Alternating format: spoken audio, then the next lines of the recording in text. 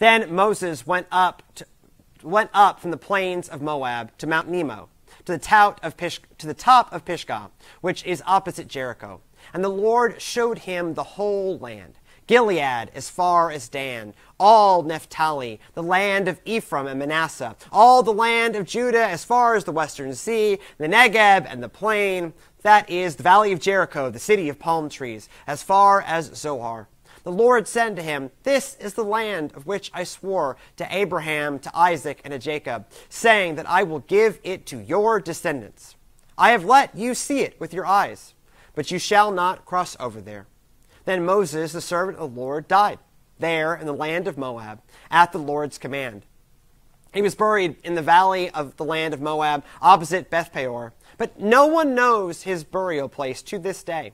Moses was 120 years old when he died. His sight was unimpaired, and his vigor had not abated.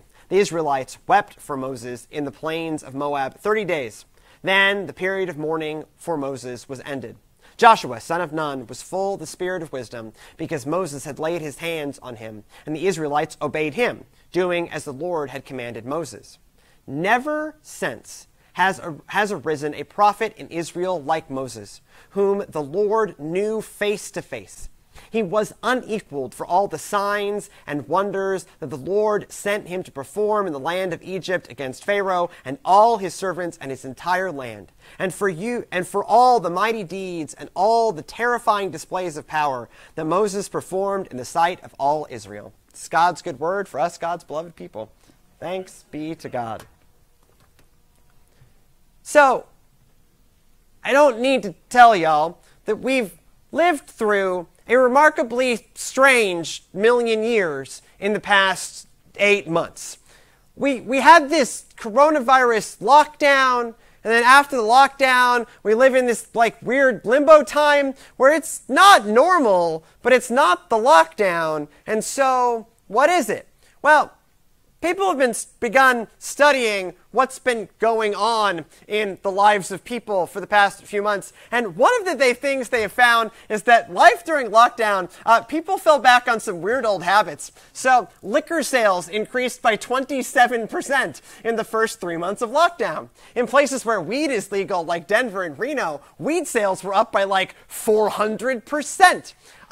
Also, as of August, 2/3 of normal church attenders were not currently attending in-person worship. So, things got a little strange. We, perhaps, as a nation, as a people, fell into some bad habits during lockdown. It also put a real strain on family dynamics, on parents who are having to homeschool children or having to distance learn with children, and spouses who are used to their spouse going to work and now found their spouse in the house all the time. And so I began trolling Twitter to learn about the strain that perhaps coronavirus has put on our lives. And so I present to you now a selection of the joy that I found. So my first one, this may be one of my absolute favorites. You can be a calm, rational person who doesn't rage eat potato chips before 10 a.m., or you can be a parent of children doing online school. You cannot be both. This one's great. This one has nothing to do with anything. It's just hilarious. I love the creativity of this child. One kid in my daughter's first grade class figured out how to change the background to an Amtrak, and he'd yell in the middle of class, "Gotta go! My train is here!" Love the first day of school pics of your children with their laptops at the kitchen table, especially with the flowers strategically placed in the background. But we should also get to see the pics where everyone is losing their absolute fill in the blank and screaming that everything sucks, 'cause balance. Virtual school vocabulary list. Irish coffee, screwdriver, rage eating, desperation, mojito, timeout, exasperation.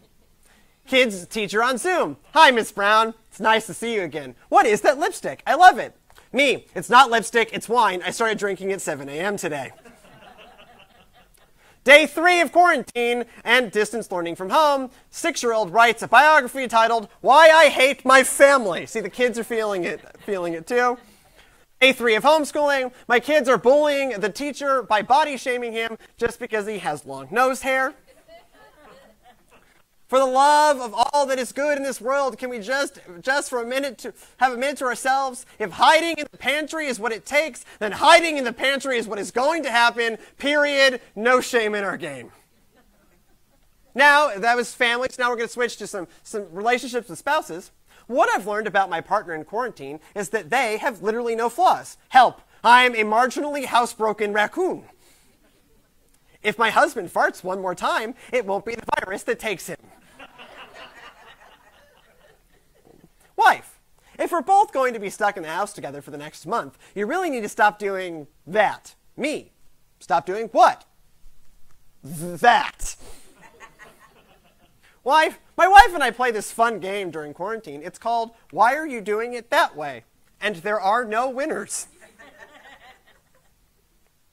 My husband is suddenly the world's foremost expert in the best way to clean a kitchen, something he has never done in the 5 years of our marriage. I reveal a different one of my annoying tendencies to my wife each day in quarantine, just to keep our relationship spicy. Home quarantine status. My husband has learned how to play Beat It on the ukulele and tried to show me, but I locked myself in the bathroom. And to put it succinctly, 2019, husband is annoying after 2 hours. 2020, husband is annoying after 2 minutes.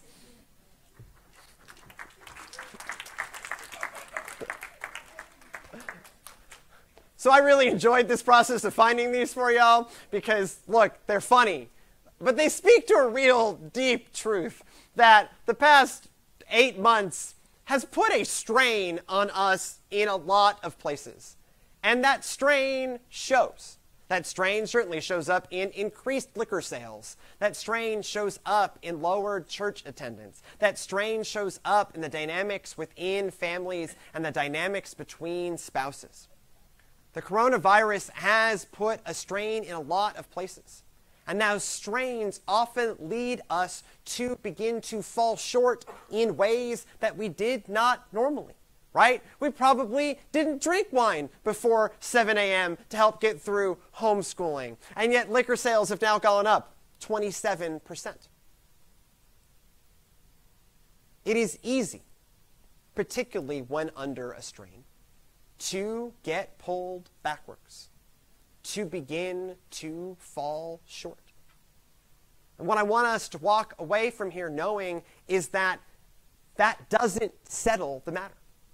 We don't have to stay that way. If something new has popped up in our lives that has led us to fall short, it's okay, because we can always turn away from that and turn back to God and be welcomed back by God with open arms. As the truest nature of God's love is that ability to meet us where we are, whatever that new thing that has popped up that has led us to fall short, and welcome us back with loving arms back into God's love, back into a new way of living. That actually sits at the heart of this story about Moses' death. It is a story about a man who falls short, but does not stay there. Because on the surface, if you look at the nature of this story, it can be really sad. It comes off as a really sad story. Moses has poured his heart and soul and life into leading these people to the promised land. He has had to stand up to Pharaoh. He has had to wander in the wilderness for decades. He's had to shepherd these cantankerous, crazy people for years. And he gets to the bank of the Jordan. He can see the promised land there on the other side of it. And he is not allowed to enter. Instead, he gets this last tantalizing vision of how far they've come. And then that is where he passes away. As it says in Exodus 32, verses 48 through 52. On that very day, the Lord addressed Moses as follows. Ascend this mountain of Abrim, Mount Nebo, which is in the land of Moab, across from Jericho, and view the land of Canaan, which I am giving to the Israelites for possession. You shall die there on the mountain that you ascended. and shall be gathered to your kin, as your brother Aaron died on Mount Or, and was gathered to his kin, because both of you broke faith with me among the Israelites at the waters of Meribah Kadesh, in the wilderness of Zin, by failing to maintain my holiness among the Israelites. Although you may view the land from a distance, you shall not enter it, the land that I am giving the Israelites.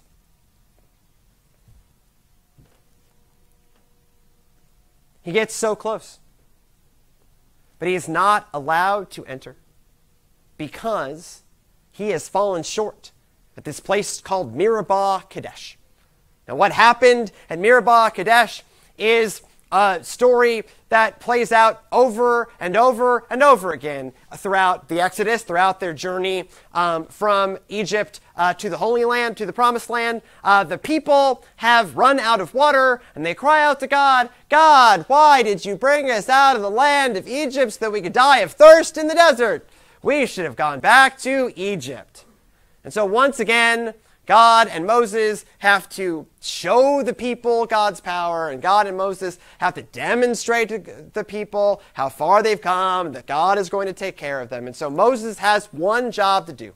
All he has to do is strike a rock with his staff, and God is going to make water come gushing out of it. This happens in Numbers chapter 20. But instead of striking it once, Moses strikes it twice. And that is why he doesn't get to enter the Promised Land. Because he struck the rock twice instead of once. And what I see on the faces of some of y'all is, what's the big deal? Why does that matter so much? Good question. It showed a lack of trust in God. It showed at least a momentary loss of faithfulness.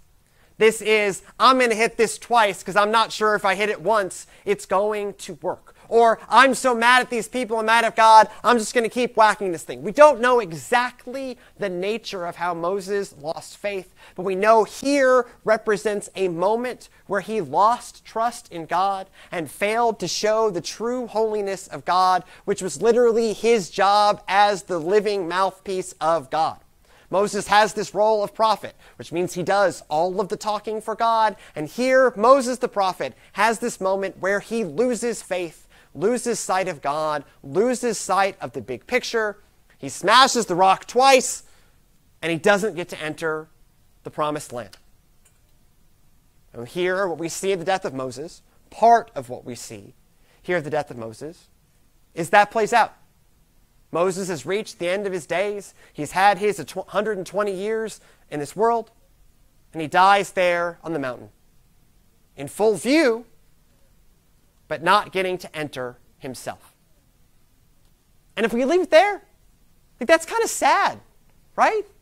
Seems a little harsh too, but certainly feels pretty sad.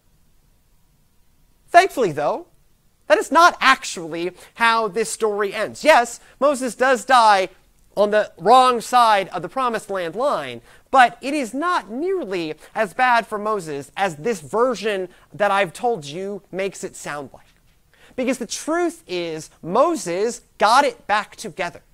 Meribah Kadesh doesn't represent the end of Moses' relationship with God. No, he keeps serving God even right until they're about to enter the Promised Land. He continues, he picks himself up, scrapes himself off, and continues to serve God for the rest of his natural life. And as he dies, we get a very different image than that of one who has been rejected and punished by God. Here again, the words of verses 5 through 8. Then Moses, the servant of the Lord, died there in the land of Moab at the Lord's command. He was buried in a valley in the land of Moab opposite Beth Peor, but no one knows his burial place to this day.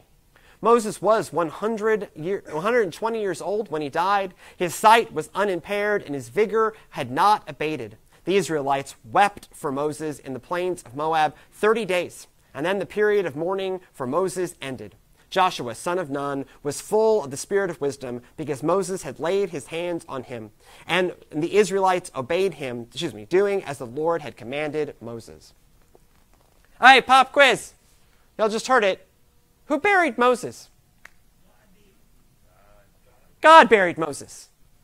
That's why no one knows, right? If someone knew, if someone had done the work to bury Moses, then someone would know where Moses is buried.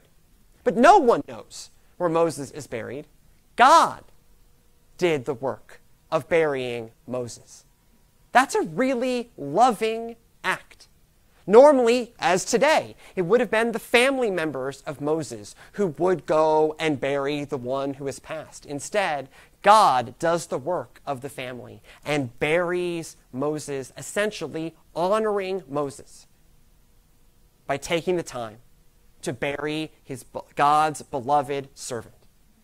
It is God showing that God was not done with Moses, that God was not done loving or caring for Moses, that there is more to this story than just a man who did not get to enter the promised land. And so this idea that they mourn for Moses for 30 days, you see, the law required that you mourn for a beloved parent for 30 days. And so this is essentially Moses being declared by the people the father of God's people. That the people had not forgotten how much Moses mattered, and that God had not forgotten how faithful Moses had turned out to be. That Moses is the final thing that happens between Moses and God is not one of punishment, but a loving burial by God in God's self. And then we get the last few verses of our story today is essentially the eulogy or the epitaph or the obit for Moses. And he ends up looking pretty good, friends. Never since has there arisen a prophet in the land of Israel like Moses, whom the Lord knew face to face. He was unequaled for all the signs and wonders that the Lord sent him to perform in the land of Egypt against Pharaoh and all his servants and his entire land, and for all the mighty deeds and all the terrifying displays of power that Moses performed in the sight of all Israel. Sounds pretty good, right? Never since has there been one like Moses who knew God in that way. And for us as Christians, not until Jesus is there someone who knows God in that way. Moses was closer to God than any living person had ever been before or would be for 1,000 years. Moses is honored as doing mighty deeds of power, as being the greatest of the prophets. Pretty good for a guy that also fell short. You see, Moses came back to faith. Moses got it back together. And Moses is celebrated there and continues to be celebrated as one who has done and has done mighty things for God. He shows up at Jesus' transfiguration, right? Where it's, Elijah and Jesus and Moses. He gets to be in the top hits of the Old Testament, even though he falls short, because he got it back together. He turned back from whatever it was that pulled him in the wrong direction, got back on track, again became the mighty servant of God, honoring and serving the Lord, and then in his passing being honored and cared for by God and celebrated by God's people. Friends, we've got to remember that no one is just one thing. No one is just one thing. We like easy categories. We like there to be sinners, and we like there to be saints. And we like to put people and ourselves in one category or the other, right? Moses, definitely a saint, right? He's Moses. He's the prophet of God. He brings down the tablets from the mountain. He leads God's people to the promised land. Moses also definitely murders a guy early on in Moses' story and falls short at the waters of Meribah. Is Moses a sinner or is Moses a saint? Yes, he is. See, growing up, when you asked my dad whether he wants cake or ice cream, he would say, yes. Is Moses a sinner? or a saint? Yes. Are we sinners or saints? Yes. There are, I am willing to bet, things in all of our lives that maybe we should turn back from. Maybe they are new habits induced by the world having gone a little crazy. Maybe they're bad habits that were in our lives already. But I'm willing to bet there is stuff in all of us that probably should go. But also,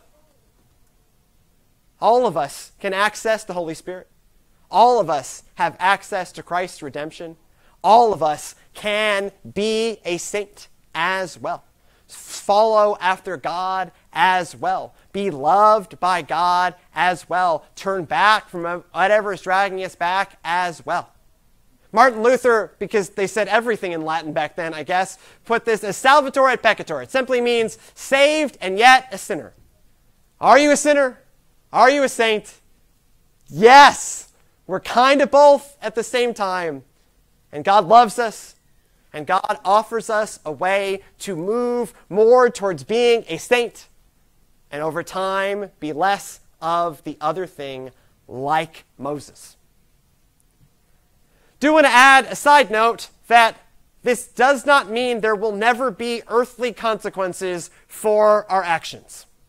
The nature of God's forgiveness and redemption does not always save us from the earthly consequences of our actions, merely offers us an opportunity away from the heavenly consequences for our actions. These are occasionally entirely separate things. You go and, murder somebody in cold blood, the state of Texas may find a way to punish you for that.